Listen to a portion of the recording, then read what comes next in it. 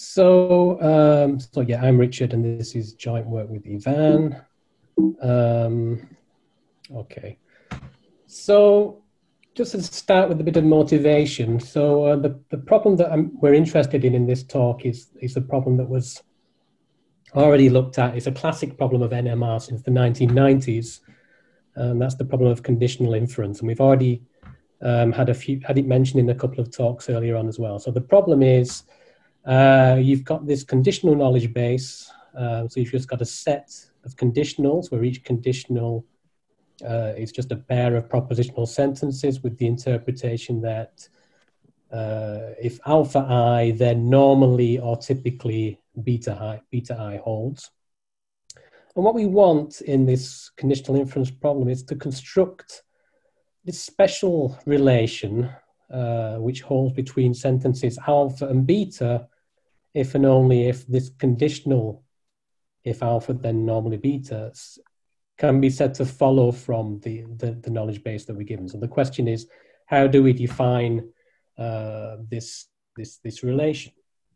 And many, as we've already heard, many proposals were made over the years, such as rational closure, lexicographic closure, and other ones.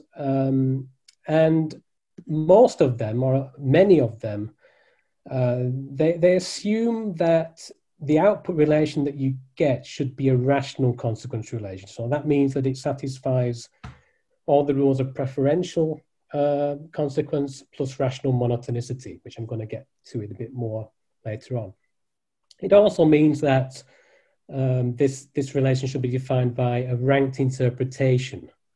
So a ranked interpretation is just a semantic model which assigns to each valuation of the underlying propositional language, it assigns it either a natural number or infinity, with the idea being that the number represents the degree of implausibility of that valuation. So infinity means, so here's an example on the right, we've got these two valuations which are deemed completely impossible, so they get the rank of infinity, and we've got three valuations down here which get the lowest rank, and so on. So each one of these ranked interpretations generates a rational consequence relation.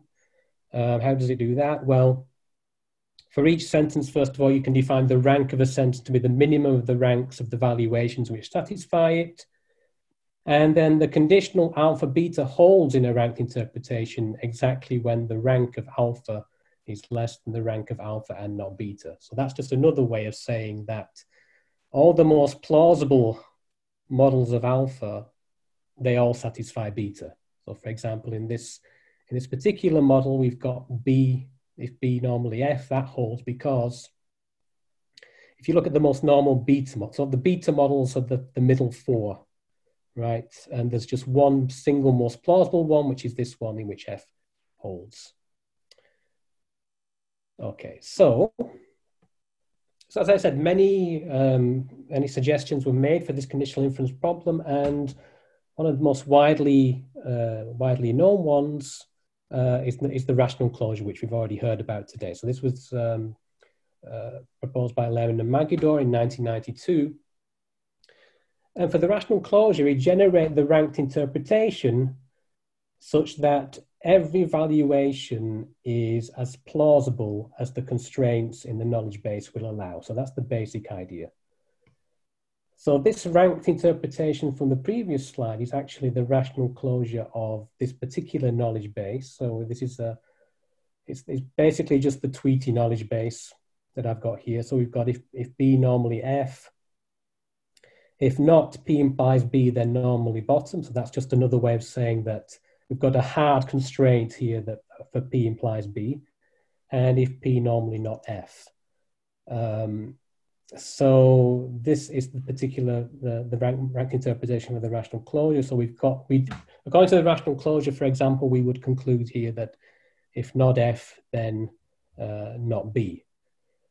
So this is, the intuition is quite strong here. You can make a very strong case that this is actually, what you output here is actually the simplest ranked interpretation that satisfies the knowledge base. Now, one thing I want to just draw your attention to here is the bottom two the bottom two valuations. So these are both the valuations which make not B false and P false. These valuations are not actually constrained at all by the knowledge base we've got here. So the conditional B implies if B then F, that's just a constraint about the B models. This conditional in the middle, the P not P implies B normally bottom, that's just saying that the P and not B models get rank infinity. And the third conditional here is just talking about the P models only. It's only talking about the relative plausibility among the P models. So these bottom two valuations here, they're not constrained at all by the knowledge base. But because we're using a ranked interpretation here, we have to give them a number, right? We could in principle put them anywhere here. We have to give them a number. Rational closure says in that case, let's just put them right at the bottom. All right, so I'm going to try and tap into that again later. But in a sense, what it means is we're getting more conclusions. The mere fact that we want a ranked interpretation is actually forcing us to get more conclusions than is necessarily justified. So that leads me on to another problem with the rational closure, and that is the fact that you get a ranked interpretation which is tied in with the fact that a rational consequence relation satisfies rational monotonicity. So rational monotonicity is the property that says that if you've got alpha normally beta, if you don't have alpha normally not gamma, then you do conclude alpha and gamma normally beta. So this is a characteristic property, but it's not universally accepted. And even in the 1990s, people like David Makinson kind of called it into question, suggested it was too strong. More recently, Hans Rott, in connection with belief contraction, has also kind of revisited this idea of it being a bit too strong. So if it's too strong, what do we do? Well, what we could do, and what Makinson actually suggested we do, is actually we consider a wider class of consequence relations, not the rational consequence relation necessarily, but a consequence relation which satisfies some kind of weakening of rational monotonicity. And one such weakening is the property of disjunctive rationality, which already appears actually in the 1992 paper of Lehman and Magidor. And this says that if you infer gamma from a disjunction, alpha or beta, then you should infer it from one of the disjuncts, either alpha or beta. So this is a weakening of rational monotonicity. It holds for all rational consequence relations, but it's it seems to be a much less controversial property. Okay, so what we're going to do is we're actually going to look at the problem of conditional inference, where we don't necessarily want the output to be a rational consequence relation, but we would like it to be a disjunctive consequence relation. So we're going to move away from these ranked interpretations, but the good news is that also disjunctive consequence relations have quite a nice semantics attached to them, which is given by something we call interval-based interpretations. So an interval-based interpretation, or basically, rather than just assigning a single number to each valuation, we assign a plausibility interval. So we've got a lower rank and an upper rank for each valuation. Then we can define the lower rank of a sentence, gamma, to be the minimum of the lower ranks of the valuations which satisfy it, and similarly for the upper ranks. And then each interval-based interpretation then yields a consequence relation as follows. So if alpha normally beta will hold in such an interpretation if and only if the upper rank of alpha is less than the lower rank of alpha and not beta. So we've just changed these things to have these upper and lower ranks. Now we still have preferences between valuations with these things, but it's just a slightly weaker standard of preference. So if you've got two intervals which overlap, for example, then those valuations are going to be incomparable. Whereas if one interval is completely to the left of another interval, that's when we say that valuation is more preferred. So here's an example of an interval-based interpretation. We've got 4 valuations here, and we can have the following conditionals. This conditional holds, for example. If you've got M or S, then we look at all the M or S valuations, and we see actually that the top one is dominated by the bottom one, right? Because the interval is completely to the left. But these other 2 are incomparable. So those are the 2 minimal ones, right? So we see that S is true in both. So we do have the S, if M or S, then normally S. We don't have this conditional, if M or S, then normally M, if and only S. And we also don't have if M, if and only if not S, because then if we're looking at these 2 valuations of that sentence, we don't conclude S here because they're both incomparable, and S isn't true S is false in this one. So this actually serves as a counterexample for why rational monotonicity doesn't hold for these interpretations. So this gives us semantics for these disjunctive consequence relations. And in fact, we've got a representation result here, which is also, I mean, it's kind of similar to what was proved already in the 90s by Michael Freund. Hans Rott also gave a proof of this in the context of belief contraction. So now we're going to move away from the ranked interpretations, and instead of seeking the simplest ranked interpretation to satisfy a knowledge base, which is what the rational closure does, we're instead going to ask the question, what now is the simplest interval-based interpretation satisfying the knowledge base? And then that's going to give us a corresponding notion of conditional inference. So what we're going to do now is describe briefly in an example our proposal for this simplest interval-based interpretation, which we call the disjunctive rational closure, because we use the rational closure as a starting point. So all the details are in the paper. I'm just going to give an example for the construction method on this particular example. So I'm going to use the same knowledge base that I had previously, and this was the rational closure for that one. It's the usual rational closure of the Tweety knowledge base. We want to define this special interval-based interpretation, the simplest one. So starting with the lower ranks, we use the rational closure to actually give us the lower ranks. So the idea is that we still quite like the rational closure. It still gives quite a nice intuitive answer. The only problem is we think it gives you more conclusions that are really justified based on the knowledge base. So this is why we use the rational closure as a starting point in the construction to give the lower ranks. Then we need to give the upper ranks for each of these valuations. Now, if the lower rank of the rational closure is infinity here, then we set the upper rank to be infinity as well. Okay, so that takes care of these 2 valuations up at the top here. Otherwise, the idea is that we want to extend the upper ranks as much as possible while satisfying the knowledge base. Okay, that's the overall idea. So precisely what we do depends on whether the valuation verifies a conditional in the rational closure or not. So evaluation verifies a conditional. By that we mean that it's a minimal, so if you've got a conditional if alpha then beta, it verifies that conditional if it's a minimal model, if it's a minimal alpha valuation in the model, okay? Now, if V doesn't verify any of the conditionals, then that essentially means that it's not really constrained by the knowledge base.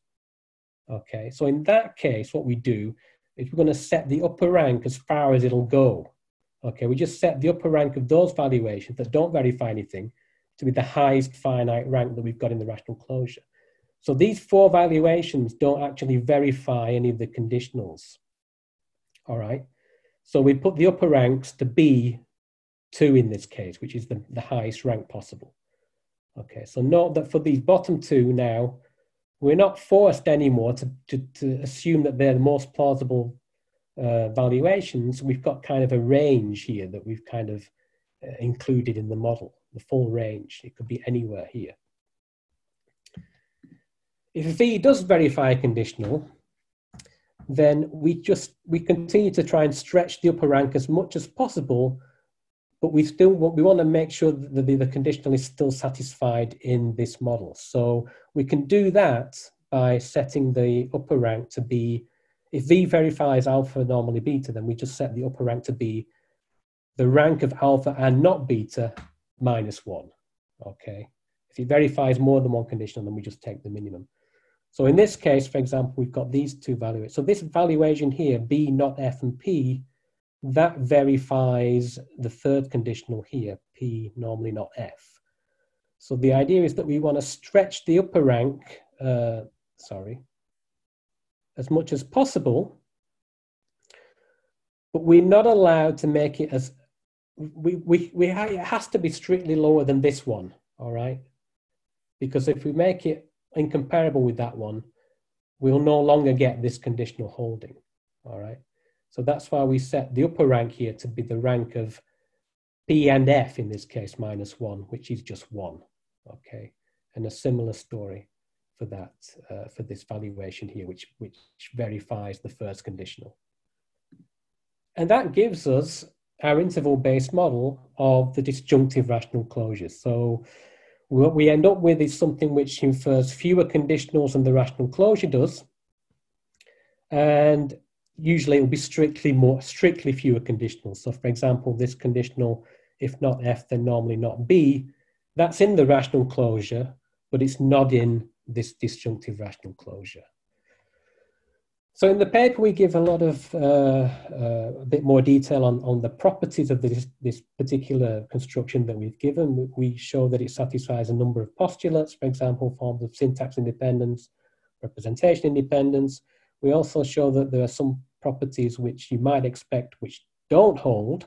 For example, the vacuity property, which is the one which says that if the preferential closure of your knowledge base is already a disjunctive relation, then we might as well just take that to be the output. We don't need to do anything special in that case. In fact, that doesn't hold, but the reason is, well, we've got a good reason why it doesn't hold. It's because we've got an impossibility result in the paper which shows that this property actually conflicts with other equally intuitive ones. So we can't have all of the intuitive ones that we want. And I'll finally just want to mention that this disjunctive rational closure is very much a base-driven approach, in that adding conditionals that are inferred actually might lead you to conclude more conditionals, which is contrary to the rational closure. The rational closure doesn't have that behavior. So to conclude, so we've introduced the disjunctive rational closure, which is a method for conditional inference under the property of disjunctive rationality without the assumption of rational monotonicity. And for future work, we'd like to examine more postulates for the disjunctive rational closure. So for example, here, and just to give an advert for the paper of Kern-Isberner et al. At the main conference this week at KR, they give a couple of interesting properties which would be interesting to examine in our context. And then finally, everything we've done so far has just been purely in the propositional case. So an obvious further step would be to look at more expressive languages, especially in description logics. So that's it. Thank you.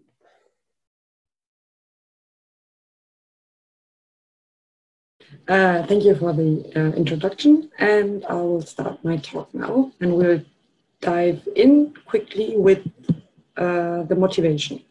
And we will talk about the usage of conditionals in natural language. So the conditional B given A can be read as if A then B. And this is called the suppositional account for conditionals, because for instance, if you believe B and the supposition that A is true, this does not remove B. So you may and must accept if A then B. So on this account, there's no need that A furthers B or supports B or is evidence or even a reason for B. So this notion is also depicted in the classical Ramsey test, and conditionals are often interpreted using the Ramsey test. So the assume that an agent happens to believe B, and let's assume further that her beliefs are consistent with A, or maybe that she actually already believes A, then according to the Ramsey test, the agent is committed to accepting the conditional B given A. So there's no need to be any relation of relevance or support between the two formulas A and B. So in particular, if you happen to believe A and B for some reason, this is also sufficient to require the acceptance of the conditional. But well, this is not how we interpret conditionals in the natural language usage. This was also proved by an empirical study which Skofgard and Olsen have conducted, because they concluded that the positive relevance reading, or also called reason relation reading, of indicative conditionals is a conventional aspect of their meaning, and that it cannot be cancelled out without any contradictions. So meaning, if we say if A then B, then we expect A to be relevant for B. And we will also give a quick example of what we mean by relevance here. So let's say we have an agent, and our agent wanted to escape the hustle and bustle of the city and decided to move into an old farmhouse in the countryside. So unfortunately, the weather quickly changed and it became cold, C. Due to the low temperatures, one of the rather old pipes in the house broke now, this is B, and the agent had to call a plumber, P, to get the damage fixed.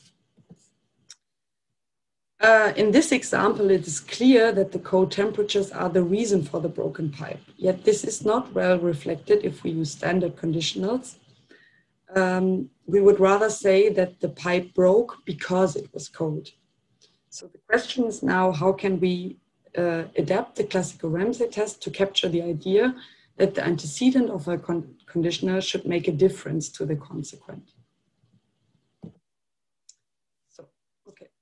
And this is a question which we explored in our paper. And here are our main contributions.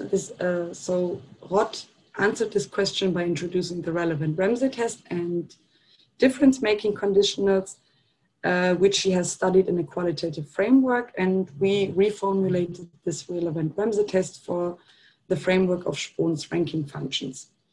And we transferred difference-making conditionals to this framework and provided a simple and elegant semantics using a set of conditionals. We also showed that this reformulation is fully compatible with the logic behind difference-making conditionals. Also, we provided an inductive representation for a set of difference-making conditionals using C representations, and also a method to revise a ranking function with a difference-making conditionals based on C revisions, both methods that are introduced by Gabriele Kern-Isberner. So a quick introduction into conditionals and the relevant Ramsey test in general. So we have the standard conditional language, and there a standard conditional B given A expresses if A holds, then B should follow plausibly, where A is the antecedent of the conditional and B is the consequent. So, and we extended this framework of conditionals to a language with might conditionals, which express a weakening of the notion of standard conditionals. As for standard conditionals, we call C the antecedent and D the consequent. But in terms of natural language, a might conditional expresses if C holds, then D might be the case. Yes. And also the conditional knowledge basis we call a finite set of standard and might conditionals, a conditional knowledge base.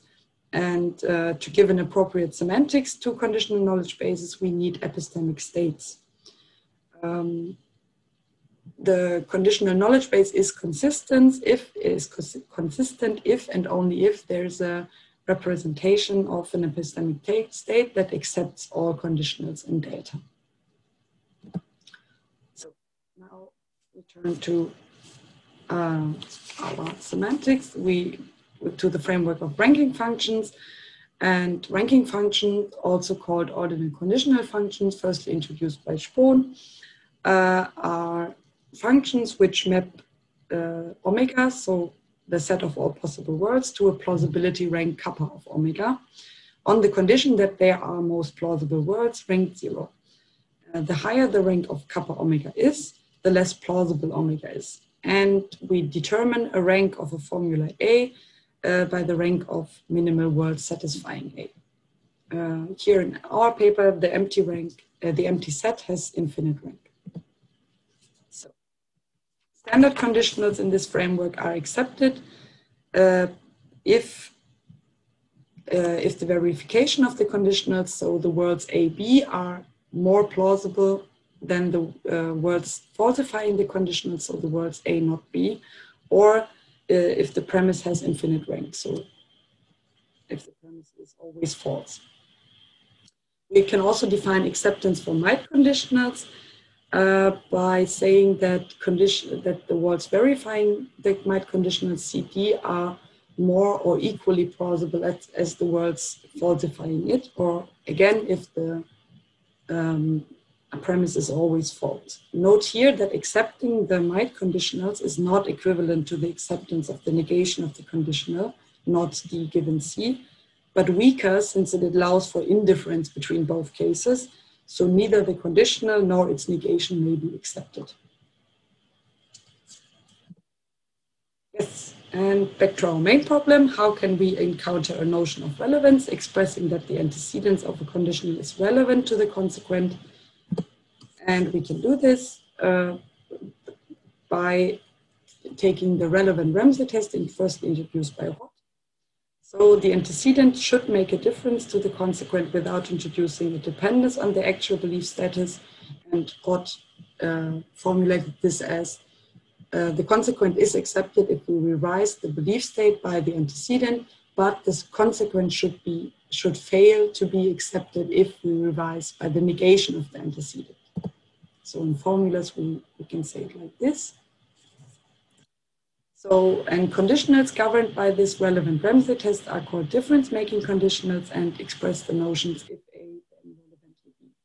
So Rott's idea was actually to liken conditionals to the natural language connectives because or since, to express a cause or reason. Note here that in contrast to the natural language since A, then B, since A, B, the acceptance of the difference-making conditional does not entail that A is true or has any other particular belief status here. Okay, we'll further elaborate on the relevant Ramsey test.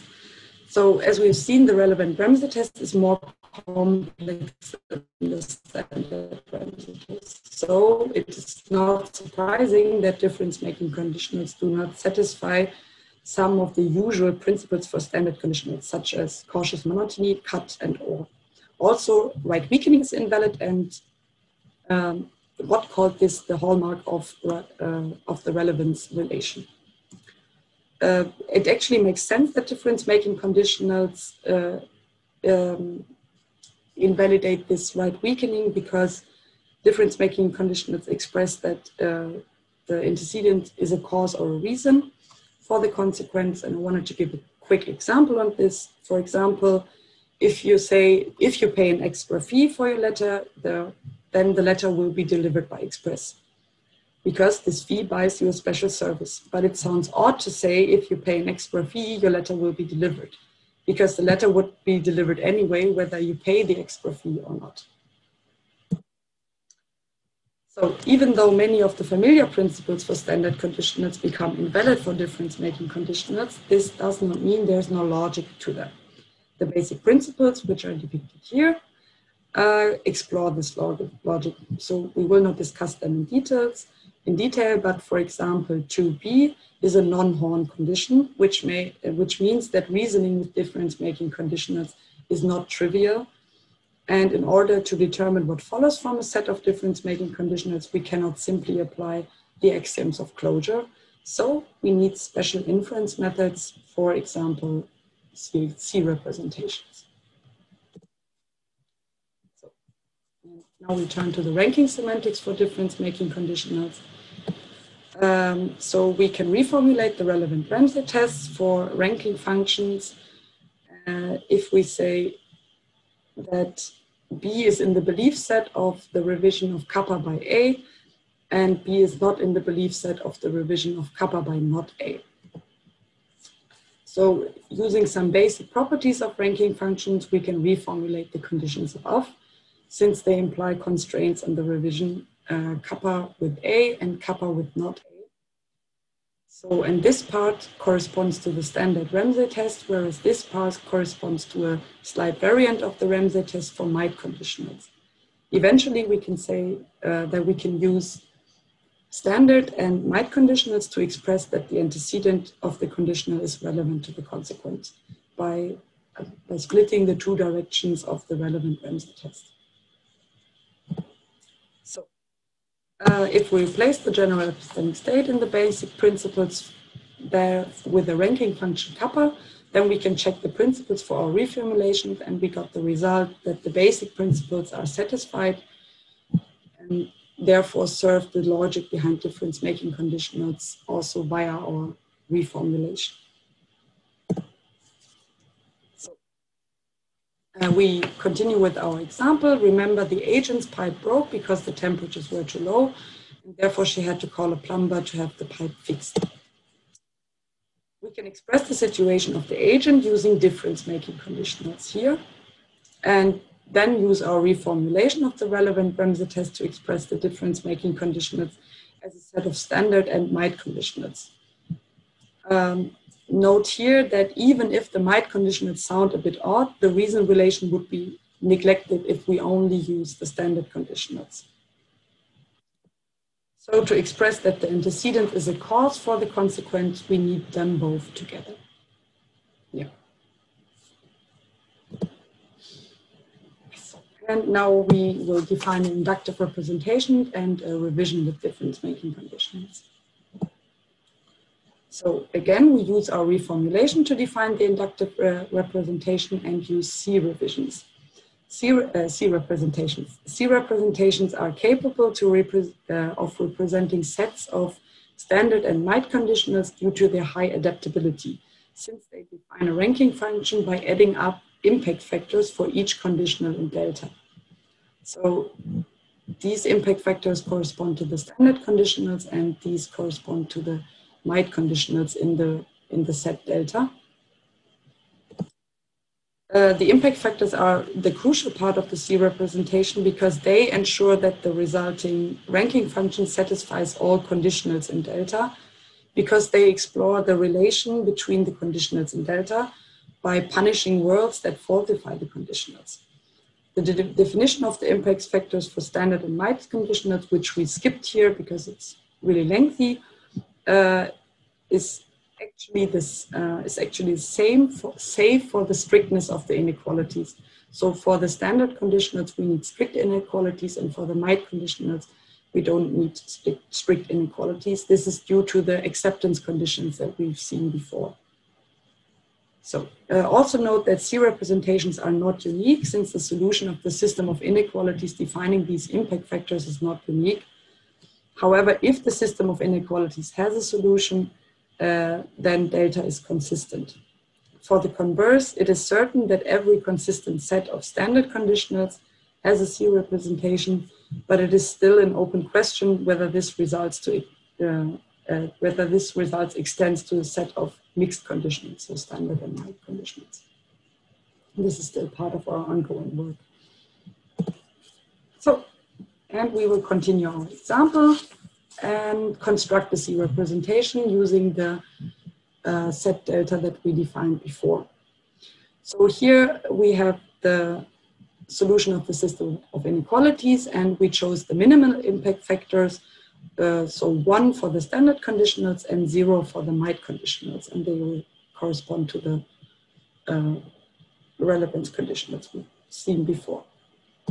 So here are the impact factors, which we added up according to the world's to the conditionals they falsified. And here, for example, for not C, B, not P, the standard conditional B, P given B is falsified, and the first might conditional here is falsified.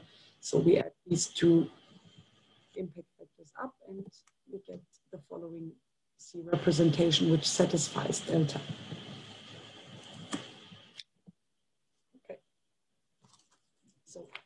Now we turn to the revision by difference-making conditionals. And we define a revision using C revisions because they are an adaptable revision method capable, also capable, just as C representation, of dealing with a set of standard and made conditionals, which we can revise with simultaneously. So again, we use our reformulation, and here we have the C revision, which is kappa 0 plus the rank of the world, kappa omega, together with either the impact factor for falsifying the standard conditional here or the might conditional. The inequalities defining the impact factors follow from the success condition and are depicted here. They are a bit shorter than the one for the C representation, so that's why we depicted them here. And as before, here we can see it, the main difference between the two is the strictness of the inequalities. So here we have a strict inequality and here we have a non-strict inequality. Kappa 0 here is a normalizing factor which ensures that we have most plausible worlds, and we can revise by this, by the relevance, by the difference-making conditional, because the set defining the difference-making conditionals is always consistent. So because the antecedents of the conditionals A and not A, they are exclusive. So this set of two conditionals is always consistent, and there always exists a C revision. Note again that due to the system of inequalities here, C revisions as C representations are not unique because the solution is not unique.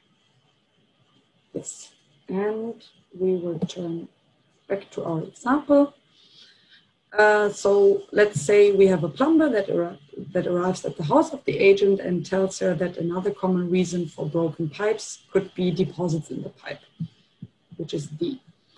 So the agent has to revise her belief state with the new difference-making conditional that the reason for the broken pipe are the deposits in the pipe. And we can reformulate that again as a standard conditional and as a might conditional. And we extend our ranking function with the new variable D, but the ranks stay the same. So here we can calculate the impact factors according to the system of inequalities we've seen before. And we again choose minimal ones. So the impact factor for the standard conditional is 1, and the one for the weak is 0. So this is the prior ranking function extended with the variable D for deposits. Here we have the schematic C revisions with the impact factors for word falsifying the conditional if D then relevantly B. And here we see, here are the standard conditionals falsified and here the weak ones.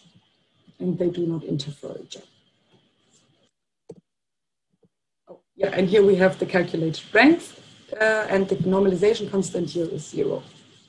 So as we can see, kappa accepts the new conditional, and also the acceptance of the new conditional does not override the difference-making conditional we had before. So now we come to the conclusion. Yes. As we've seen, difference-making conditionals aim at capturing the intuition that the antecedent A of a conditional is relevant to its consequent, meaning that A supports B or is a reason or evidence for it. And this idea is encoded in the relevant Ramsey test, ruling that revising by the antecedent should lead to acceptance of the consequent, which is the standard Ramsey test, but also ruling that revising by the negation of the antecedent should not lead to the acceptance of the consequent. Yes. And in the present paper, we extended this Hans Rott's approach to ranking functions by first transferring the relevant Ramsey test to the framework of ranking functions, and then also defined difference-making conditional as a pair of standard and might conditionals. And this reformulation is in full compliance with the basic principles that Rott defined. And using this transformation, we could benefit from the flexible approach of C representations and C revisions to define inductive representation for difference-making conditionals, and also a revision method with one difference-making conditional. So, yes.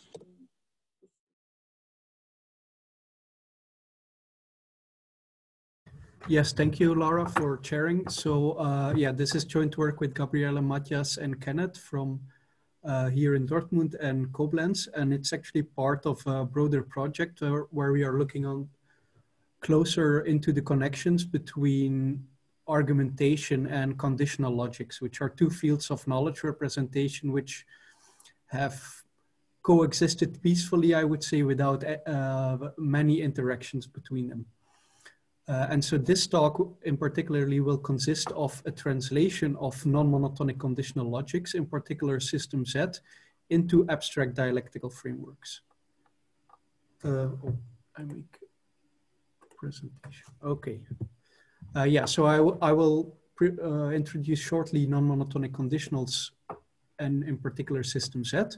Then I will introduce abstract dialectical frameworks, and then I will show you how we interpreted these defeasible conditionals in ADFs. So non-monotonic conditionals, I'm quite lucky because we already had a lot of good talks introducing non-monotonic conditionals. So as you already know by now, these conditionals are pairs of formulas where a pair of formulas means that phi is normally the case if psi is the case. And in this talk, we restricted, or in this paper, we restricted our attention to literal conditionals, which means that both the antecedent psi and the consequent phi are literals. And yeah, so a set of conditionals is literal if all of the conditionals in the set are literals. And these conditionals, they can actually be seen as indicator functions for possible worlds, in the sense that a world can either accept a conditional or validate a conditional if it makes true both the antecedent and the consequent. It can falsify a conditional if it makes true the antecedent but falsifies the consequent, and it can be indifferent with respect to conditional if it falsifies the antecedent. And more in particular, the semantics that we looked at for interpreting these conditionals are OCFs, or ranking-based semantics, which were already explained very well by previous authors presenting in this session today. So just a quick reminder, we start with a function kappa, which maps possible worlds to natural numbers and possibly infinity. And then we can extend this function to also map formulas to natural numbers by saying that the rank of a formula is the rank of the most plausible or minimal model validating this formula. And then a formula conditional is accepted if the rank of the consequent, the conjunction of the consequent and the antecedent is smaller than the rank of the antecedent and the negation of the consequent. And then finally, when we have this kappa or this OCF, it's also useful to define the beliefs expressed by this OCF. And these are all of the formulas that are validated by all of the most plausible worlds. So all the formulas made true by all of the formulas which have rank 0. And then in the paper, we focused attention on system Z, which is a specific system to obtain OCFs accepting consistent sets of conditionals.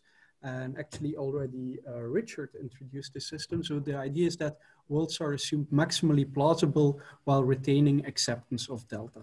And then this is done by using partitioning of the rules and based on a consistency test, but I don't have to go into details now for this talk. But if you're interested in this, we can talk about it later, of course. I will illustrate now system Z with an example. Suppose we have this knowledge base, which is known as the Tweety knowledge base. So we have that birds normally fly, penguins are normally birds, and penguins normally don't fly. Then we see, for example, that the last conditional here, penguins normally don't fly, is accepted because the world validating or accepting this conditional is the minimal world accepting this conditional has higher plausibility, so a lower rank, then all of the worlds falsifying this condition. And for example, if we look at the beliefs validated by this OCF, we see that B is not a belief because there is at least one world which doesn't validate B and which is maximally plausible. And we see that not B is a belief because all of the maximally plausible worlds validate not B. So that's how system Z works, a very nice logic for reasoning with non-monotonic conditionals. And now the second component of our translation are abstract dialectical frameworks. And abstract dialectical frameworks are a formalism for doing argumentation, which has been devised or is popular because it generalizes many argumentation formalisms. So I guess most people know at least abstract argumentation, where you have a set of nodes and argumentative attacks between these nodes. And then people proposed generalizations. For example, they said, okay, we can allow for supports between arguments, or we can allow for text from sets of arguments. And to unify all these approaches, people came up with abstract dialectical frameworks where tuples are studied consisting of nodes, which would be the arguments in abstract argumentation, links between these nodes, which in abstract argumentation would just be attacks, and then conditions on these nodes, which are intended to give an exact meaning to these links, because now the links can represent anything, and we want to, of course, be able to specify what they should mean.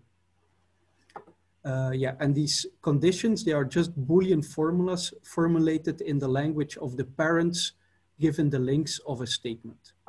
This is quite abstract, so let me give an example. Suppose we have an ADF consisting of 3 nodes or arguments, B, F, and P, and then we could, for example, have a support from P to B, and this is expressed by saying that the condition of B is P.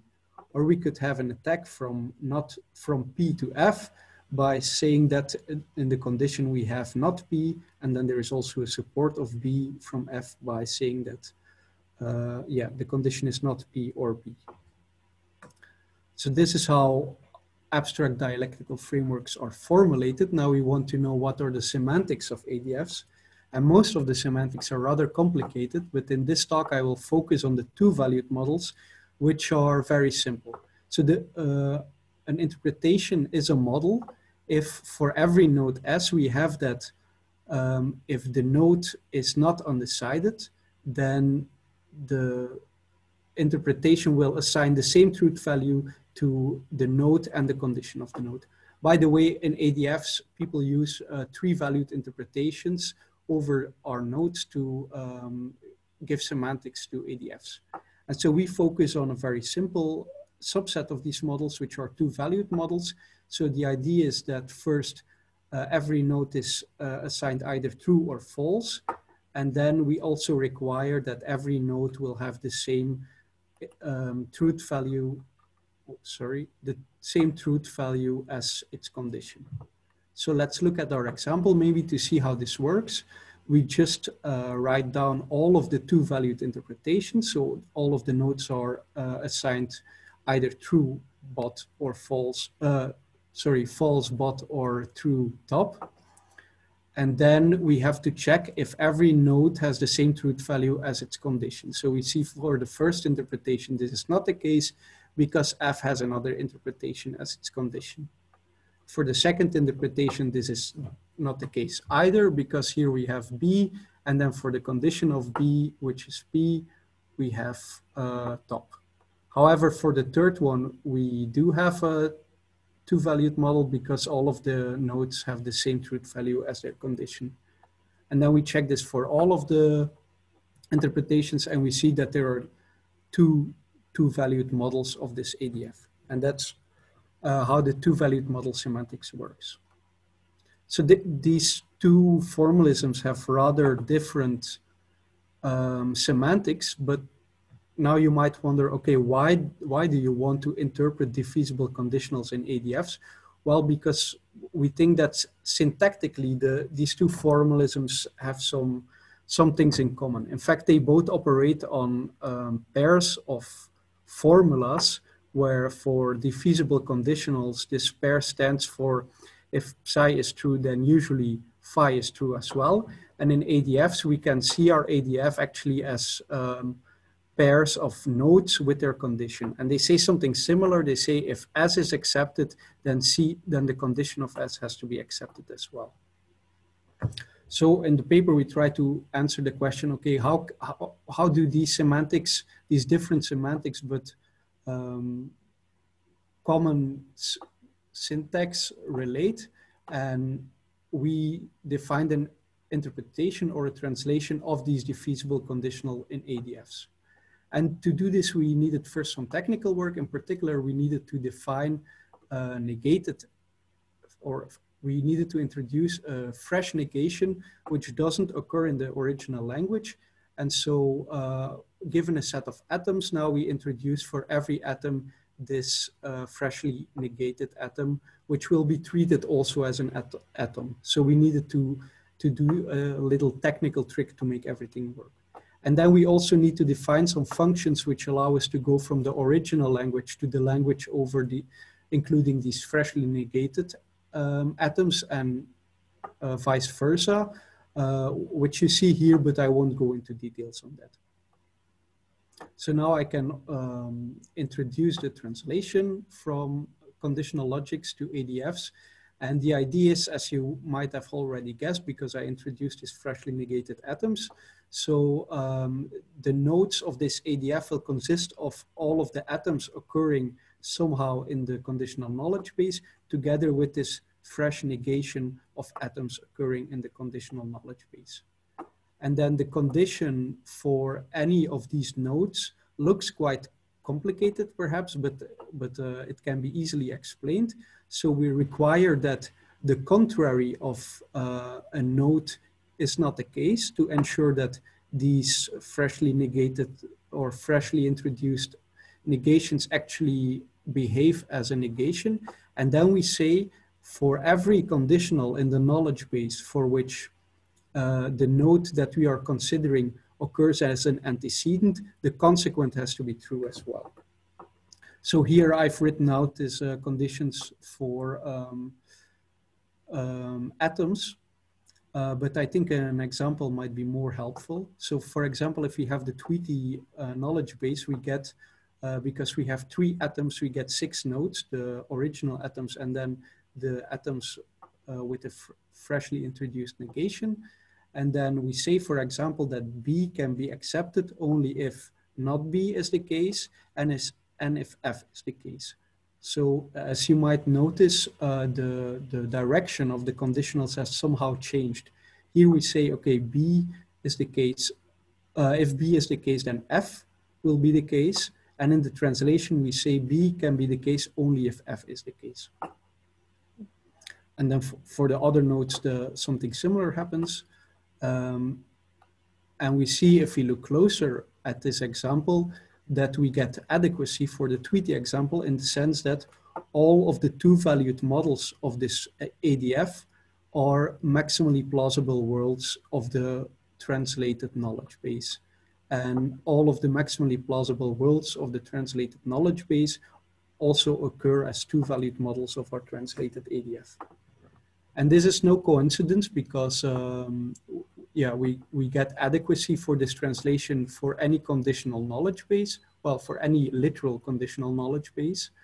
Yeah, this adequacy is shown by 2 propositions. So first, every 2-valued model, if we translate it back to the original language, will be a maximally plausible world of the conditional knowledge base using the system Z ranking. And then vice versa, if we have a maximally plausible world using the system Z ranking for the conditional knowledge base, then again, modulo our translation into the extended language, we get that this world will be also a 2-valued model of the translated knowledge base.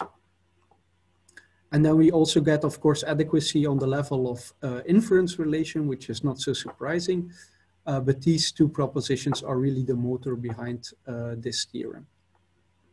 And in fact, also for three-valued semantics, we get kind of an adequacy result, in the sense that for any three-valued model of the ADF, we can show that any conditional is accepted. So if the antecedent is true in this three-valued model, then the consequent of a conditional will be true as well. And yeah, because we have three-valued models in ADFs, this is of course a weaker kind of adequacy than we had for the two-valued models. So that already concludes my talk. So what did I present? Well, an interpretation of non-monotonic conditionals in ADFs, which is adequate on the level of beliefs for all of the semantics. And furthermore, it can be calculated in polynomial time, and it is modular in the sense that changes in the original conditional knowledge base, if they are local, will result in local changes in the translation. And furthermore, it's syntax-based, which means that the translation is based purely on the syntax of a conditional knowledge base, which is quite an important point, I think, because two-valued model semantics of ADFs are equivalent to propositional logic. So of course we could derive maybe a simpler translation, or a translation that doesn't need these freshly introduced negations, but then it wouldn't be any more syntax-based. And yeah, as I already hinted at, it's not language preserving because we need to introduce these new atoms with our freshly introduced negation. And one thing that we are still thinking about, or have to do some more work on, is the question whether this translation is also adequate with respect to conditional entailment. Because right now we can only look at, on the conditional side of the translation, look at the beliefs, which are the most plausible worlds, but of course we would also like to look at the worlds which have a rank which is higher than 0. And for this, we have some more work to do because we have to define somehow conditional entailment in ADFs. And this brings me to future work. So in future work, we want to, of course, further investigate the relation between OCFs and argumentation. In particular, we want to look at revision of ADFs and the Ramsey test, because we believe that this is a good way to define conditional ADFs on the side, conditional inference on the side of ADFs. And so that will allow us to compare also ADFs and OCFs on levels more sophisticated than just a level of belief. And furthermore, we believe that our translation can be helpful to obtain inconsistency tolerant conditional inference, because using the three-valued semantics of ADFs, you can tolerate inconsistencies which for OCFs, there hasn't been that much research on reasoning with inconsistent knowledge bases. And finally, one other restriction of our translation is that it only works for literal conditional knowledge bases. And so we are also investigating propositional ADFs where the nodes are not atomic, but can also be Boolean propositions. So yeah, I would like to thank you for your attention and would be happy to take questions now.